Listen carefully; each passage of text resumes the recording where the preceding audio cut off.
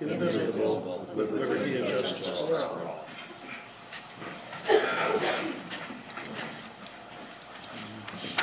I know 2 weeks ago I was praising the street crew for all the good work they've been doing in cleaning up the snow. Little did I know then that we're going to get a couple more feet of it in the last couple of weeks. And I again want to say what a good job the street crews have been doing, and also I think the citizens of Winona have been doing a great job too. As I'm driving around and I'm seeing neighbors helping neighbors, and I've seen people courteously waiting for cars to get through in narrow streets and all of that. And ran into a woman in the grocery store, and she said, "Hi, Mayor," and I said, "Hi," and I said, "How you doing?" She said, "I'm surviving."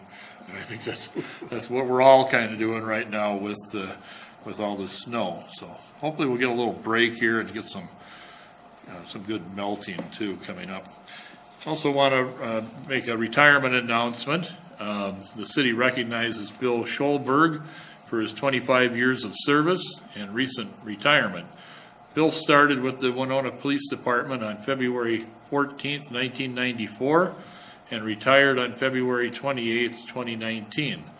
The city recognizes his dedication and commitment to the Winona community, and he will be missed by the department.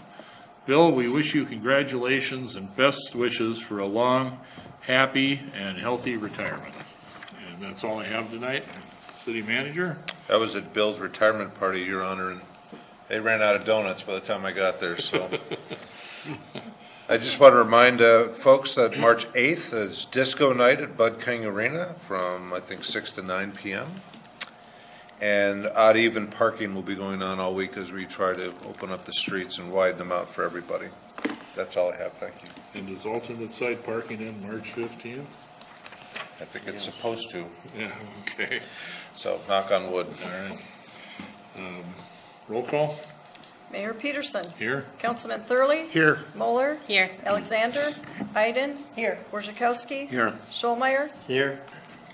Under the petitions, requests, and communications, item 3.1, appointments to the Human Rights Commission of Linda Sundby and Rosine Tenenbaum. Move to approve the appointments. Second.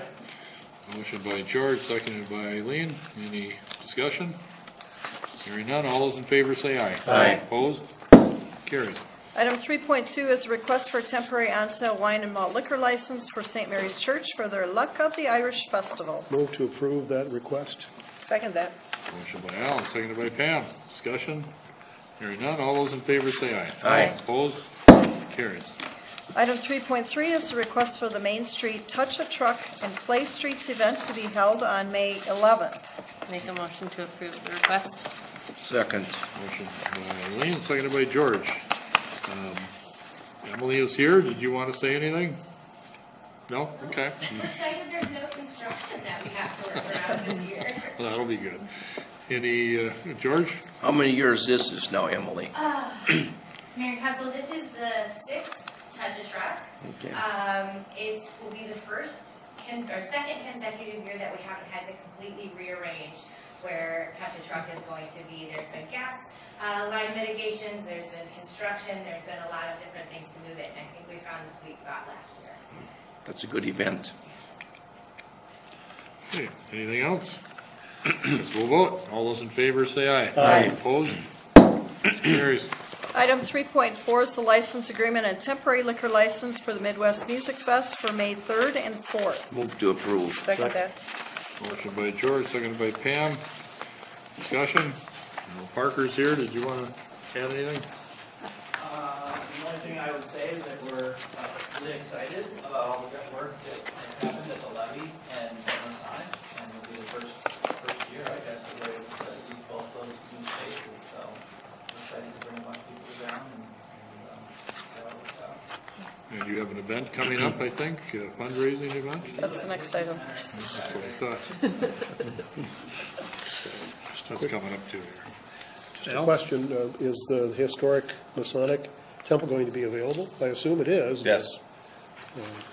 Notice that date and what we've had going on there, so good.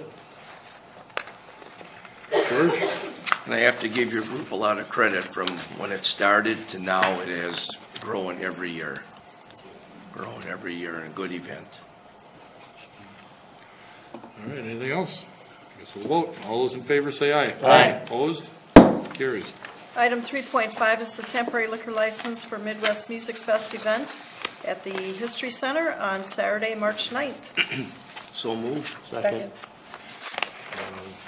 Motion by George, seconded by Paul. Any discussion? Hearing none. All those in favor say aye. Aye. Opposed? Carries.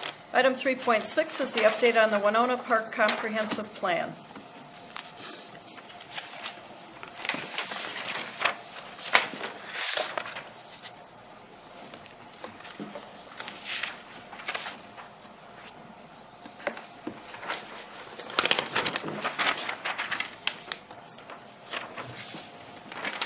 Mayor and Council, Ross and I are going to give an update on the comprehensive plan tonight. We could have easily, I guess, done this in a pre-council meeting. However, with our work in the comprehensive plan, one of the areas that was suggested we work on is our communication to the public. I think coming to council is a good place to do that in an update form. We chose tonight not to do a pre-council, but to actually have it at the meeting tonight. So not only does it meet those requirements of the comp plan, but we also as a staff has said when significant markers occur for the implementation of the plan, we would come to council with information before any action items would come forward. Tonight is one of those times. This item, of course, doesn't have any action to it. It's an informational piece. But as you'll see toward the end of the presentation, we do have a funding recommendation that we'll bring forward at the March 18th meeting regarding the Bluff Traverse plan. The other reason why we're coming tonight specifically is really focused on timing. If we're going to move forward with the implementation of the comp plan, and specifically the Bluff Traverse plan, there are items that, again, markers that we need to meet. If we're going to do work within the Bluff Traverse area, one of the things that we need to do is get a land disturbance permit. We need to go to the Planning Commission soon in order to do that. So prior to going to the Planning Commission, we come to council and see if you're in favor of that. We would need to go to the Board of Adjustments here soon to get a variance on the trail width for this project. Again, we know that we need to come to you for funding opportunities or if you choose to allocate funds for the project. And then as you've heard me say several times, we're coming up to the deadline of legacy funding. And so a key component, again, through the presentation tonight, you'll see is that the city is going to need to allocate some dollars to show to the state that we're serious about this project. We're going to have some dollars allocated to this project in order for that application to be taken seriously. So I did want to start tonight with a map that you have on the screen, not the one that's in front of you currently. This is the overall trail corridors and the priority that was developed through the Parks Comprehensive Plan. On the bottom section of that plan, or obviously the south side of Winona, that's the Bluff area, and that's where we've talked primarily about the Bluff Traverse. Remember, again, it was a high priority. So again, we're working on that. That's obvious. You're going to hear more about that here in a minute from Ross. The other piece that I wanted to mention is the Section 2B, the Flyway Trail. So the state of Wisconsin, as you've reassured through some council action, that is a good place for a trail to come into Ogden Park and then enter into Winona through Latch Island, connect to the bridge. We are currently negotiating with the state of Wisconsin and Buffalo County on that Flyway Trail. We expect primarily in April or May, most likely we'll bring back an agreement that needs to be signed for that connection and that construction to work.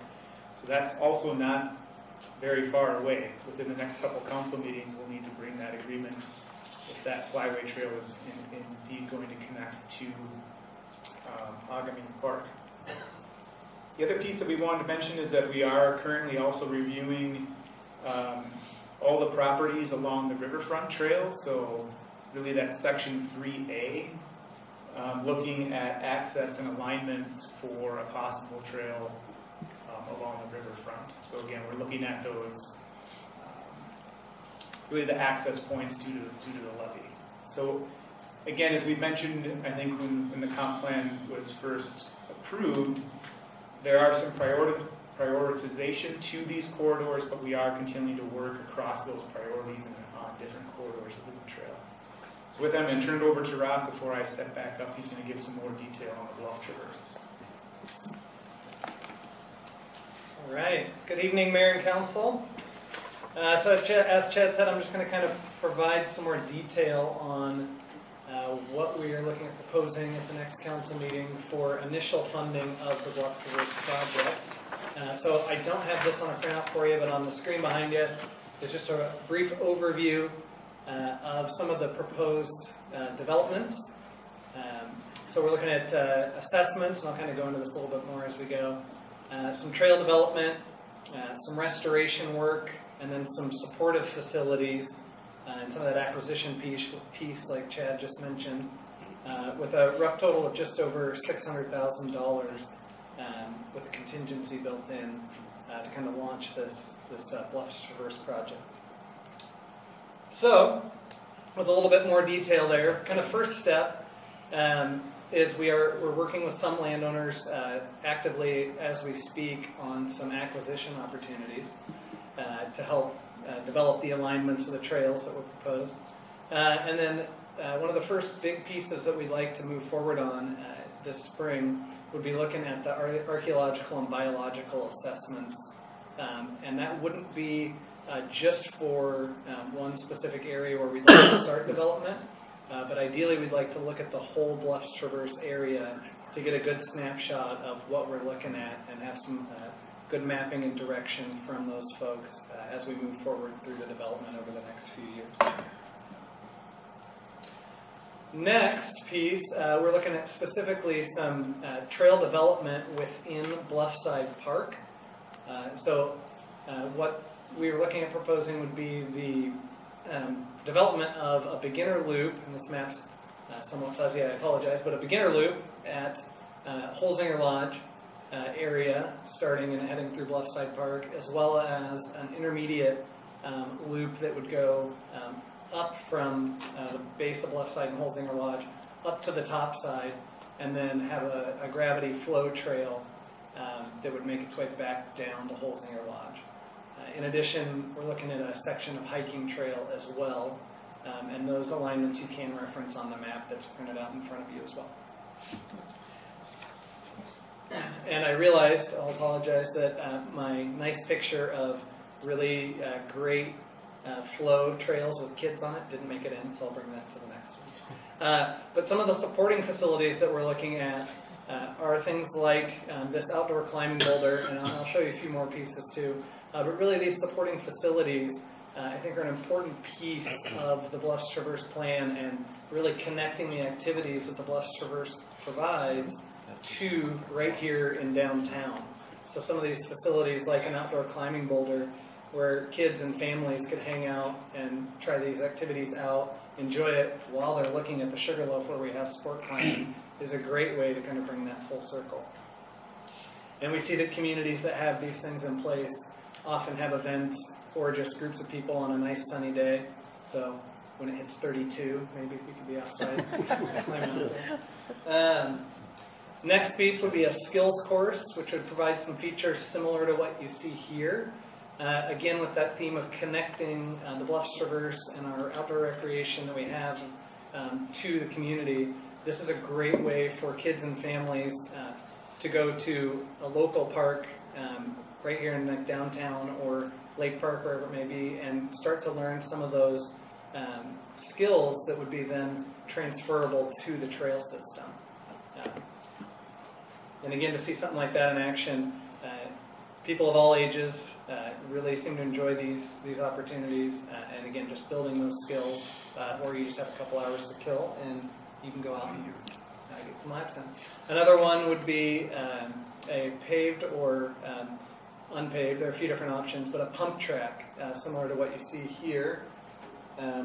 which again, it's skill development, it's an opportunity for an alternative recreation experience and transferable skills and showcasing what we would have in the Bluffs right here in town. So just some pictures of that, different options that we'd have available.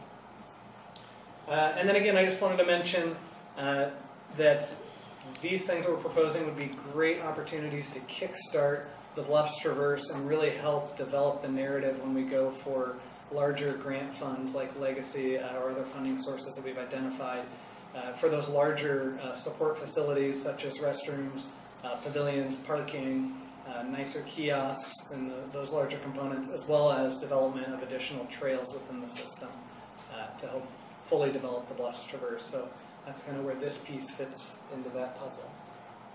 And then again, just as I turn it back over to Chad, just kind of a different view of the breakdown of those costs associated with those projects.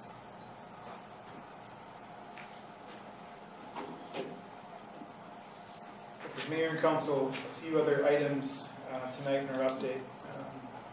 As you can see from the images that Ross showed on the longer view of the Bluff Traverse, we do have some private property owners that are within that area, and we're currently working with some of those folks on acquiring or negotiating easements or access to those private properties. So those individuals that we are currently negotiating with, we're getting closer to some of those agreements, meaning we're seeking longer-term recreational easements so that we can meet grant requirements. One specific is the Woodlawn property. We think we're, again, probably within a month, maybe 2 months from coming back to council with a recreational easement for Woodlawn to access their property. And again, there we're seeking a 25-year recreational easement so that it meets those grant requirements. And again, the state is going to give us a lot of money. We hope they're going to want some assurance that we've got access to the property where we're building trails. And so we are reaching out to those private individuals who own private property in those areas. The development, though, that we're currently proposing is all on current property, or the rest of the development is on our current owned public property.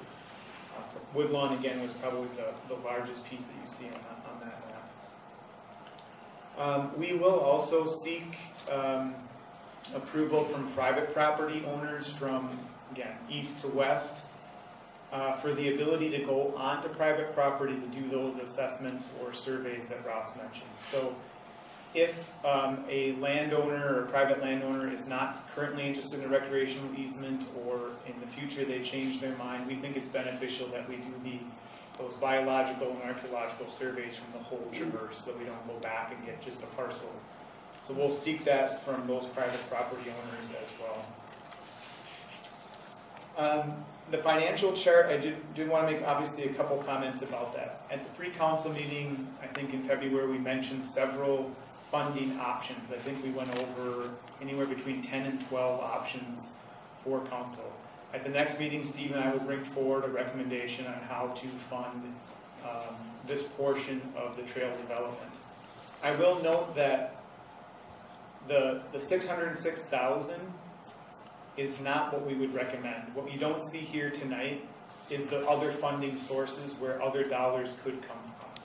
So that could come from a reduction in some land acquisition. It could come in the form of another fund within the city is going to pay for part of this project. It also could come from private donation. And so the March 18th recommendation is not going to be $606,000. We'll bring all of those funding sources and revenue streams to you. But we do need to make that recommendation on the 18th. And again, to remind you that in order for us to go out for authorizations to bid, to do some survey work, or do land acquisition, we've got to do the implementation phase. If, in fact, we're going to go and try and seek some of these legacy dollars.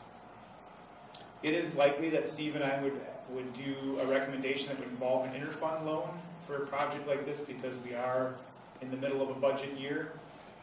We would like to have the park fund that we mentioned at the pre-council meeting stay intact and not use those dollars for this project. We would like to use that fund to supplement other projects in the future, and one of those being the operation and maintenance. So if if we're awarded large dollars from the state and we have to start beginning, the question came at the last council meeting, how do we maintain this new property that we've developed? That fund then could be used to do some of that initial operation and maintenance work before we could actually then start bringing proposals forward in an annual budget basis. So we would recommend that that fund stay intact. The other piece of that is we talked in pre-council meetings, and I think through the budget process, this would also allow money to be in that fund if in fact council does approve some allocation to the park fund. So as we've talked, if there's a favorable budget balance at the end of the year, we're currently dividing that by 3. We would divide that by 4. The fund then at least would have starting dollars in there for other grant proposals for things like operation. Again, before I open up for questions, I would just leave you with this. I've said it now several times. The idea of the comp plan was to get an implementation phase going and a project started. That certainly came out loud and clear through all the discussions within the park comp plan. We saw when the room was filled the other night here at this council chambers that people want us to get going on this project. Again, we're going up against some of those timelines. If we don't meet those timelines, we're several cycles away again from trying to seek those larger grant dollars. So just keep that in mind. So with that, if you have any questions, I'd be happy to answer them. What's the deadline for the legacy application? Mayor and Council, that would be end of June. I think specifically it's the last day of June, but I'm not 100% sure. Other questions? Oh, Eileen? The proposed developments that you have, is that like a bundle or is it an a la carte thing? I'm mainly asking because of the boulder and the pump track and the skills course. Like, where do those go? And are there options for people who are not fully ambulatory? If I am concerned that we're saying only people of certain abilities are able to use these things, and I want to make sure that we're considering people who are maybe wheelchair bound, that kind of thing. Yeah, absolutely, great question.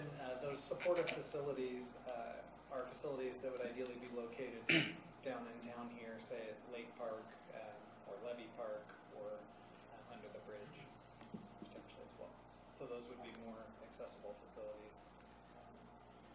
And what about the everything I saw, which they look really lovely and fun, but they all looked to be for people who are in a certain physical condition and able to walk on their own. So I'm just concerned that we are pushing away certain citizens who might not have all those abilities.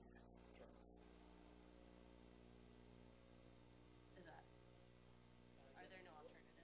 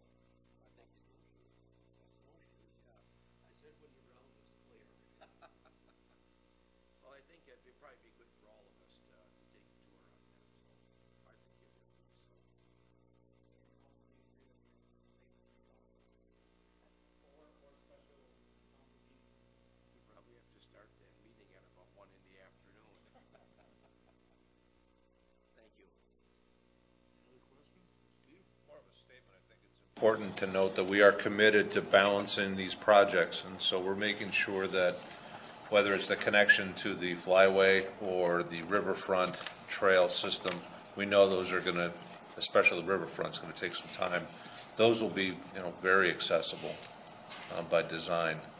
And so, folks that keep hearing bluff side, bluff traverse, we are committed to balancing these projects and making sure that some of these also get done down here for the rest of us in the city. Okay. Well, thank you. Moving on to new business, item 5.1 is the neighborhood planning project contract. I would motion to authorize the signing of the contract. Second. Motion by George and seconded by Paul. Discussion? Hearing none. Well, Brian's here. Anything did you? I'm here. Mayor and Council, we had a really great conversation last month about this project, and we're excited. There's a lot of enthusiasm in the neighborhood, and looking forward to it. We'll be in regular contact with everybody throughout the process. Okay. Talk a little bit about your online discussion presence and your thoughts about those bi-weekly meetings or whatever. Oh, sure. Yeah, so a couple of things. So we're developing some social channels. So we've got a new Facebook group for those who use that. We're developing an email list.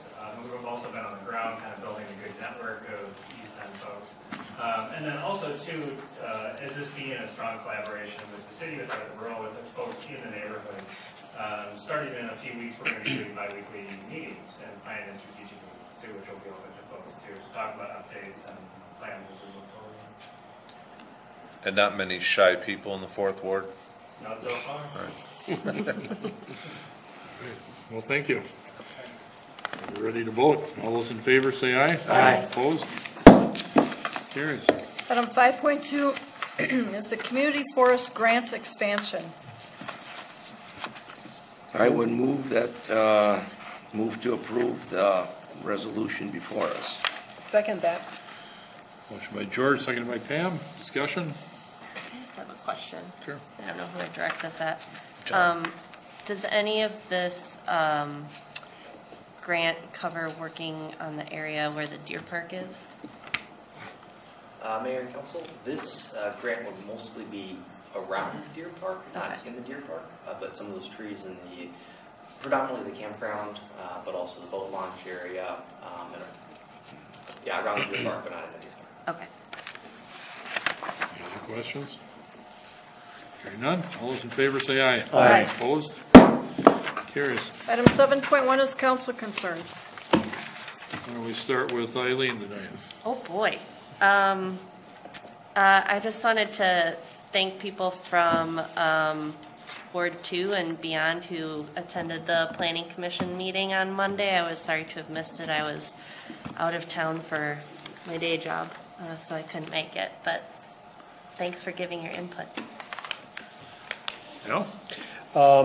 I bring greetings from a former council member around this table, Dieter Milamanka, who is doing well in Washington State. I was contacting him because I was concerned about their snowfall, especially in the Seattle area, Seattle-Tacoma area. He says he and his wife were, snowed in for 2 days out there, but having lived here, they're used to that. So he is doing well. And just a reminder, coming up on Wednesday, March 6th, there will be a public open house in the Masato Room here at City Hall from 5:30 to 6:30 regarding those that have concerns or questions about the proposed reconstruction of Riverview Drive coming up this year. So if you're interested, it's a good way to get some information on it and some timelines, and looking forward to it, although it will be a good project when it's finished. It may obviously have some disruption going forward. And that's all. Okay, thanks. Em? Yes, I would like to request that staff take another look at alternative actions and plans for Winona's Deer Park, along with consequences of actions and consequences of not taking action. There's been a lot of news lately about chronic wasting disease spreading throughout the whole state of Minnesota. where it has been primarily confined to southeast Minnesota. Now it's in the north of Minnesota. The governor just put forward a $4.5 million funding package to fight chronic wasting disease, partly because experts are saying that yes, there is a good chance that it could be a human problem too. So it's a problem for deer right now. It's always fatal to deer. But a lot of experts, let's see, who is he? He's Osterholm, Michael Osterholm, University of Minnesota. What is the name of his? Anyway, he's The disease. come out. What is his State title? epidemiologist. State epidemiologist. State epidemiologist, yes. He's come out several times in prominent news stories saying, let's take a serious look at this. So I'd like to see what we are doing with the deer park, even though some time ago it came up and a lot of people called me out of really a sincere fondness for the deer park. I think the issue is really much bigger than that now. So, All right. thank you. Paul? I have a couple things. I want to thank the Chamber for writing a resolution for supporting the second train in Phase 2 study. I know that was sent out, and I know that there is a Senate bill now, so we actually have bills in both houses, and I'm very hopeful this year that we'll be able to get funding for the Phase 2 of the Twin City Chicago-Milwaukee train. That's also called the second train. I also want to thank our street crews for plowing to the ditch in our neighborhood rather than toward our drives. That was helpful and beneficial. It made it a lot easier to keep my driveway clear, so I thank the street crew. And then I also want to acknowledge Pedal for the People, who had their 5th ride of the season, and they've been riding once a month, and they collect donations at their stop once they're refueling. And they've collected more than $600 for different charities here in Winona in the last 4 months, and they'll be having another ride on March 23rd. And I want to encourage people to come out, safely ride, and they'll be continuing their rides all year long. And they're always collecting donations for different charities in town. So I just want to acknowledge it. Thank you. George? Thank you. I agree, Mayor, with you, how all the people are getting together in their neighborhoods and doing each other's sidewalks and shoveling out, helping shovel out trucks and cars and everything else. And it's really a sign of bringing everybody together. So the snow does some good. And also to our friends that are over in Poland, I wish them a good, productive trip and a safe trip, and see them back here. Thank you. Under the consent agenda, there are 4 items: approval of the minutes from February 19th, the final adoption of an ordinance to rezone parcel at 2015 Garvin Heights Road, a final adoption of an ordinance to remove the 1-hour and 2-hour parking on 5th Street, and a claim against the city by Tracy Kapusman. Move to approve the consent agenda. Second that. Motion by Al, seconded by Pam. Discussion? Hearing none. All those in favor say aye. Aye. Opposed? Mayor, I move we adjourn. Second. A motion and a second to adjourn. All those in favor say aye. Aye. Opposed? We're adjourned.